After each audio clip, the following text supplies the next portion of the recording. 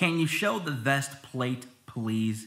Good question. I'm gonna show you what I used to run last year in this plate carrier. And here is the plate I put in my plate carrier. The Call of Duty plate. When you need new plates, they grab plates out of nowhere and they just grab and go, grab and go. This can protect against 7.62 FMJ steel jacket bullets. The con about steel plates is this. When a bullet hits the plate material and the bullet will spall out and could hit your neck and your face, which might cause some problems. I found these for a really good deal, but they're steel. I would recommend ceramic. And there you go. That's what my plate looks like. Let me know what else you want to know.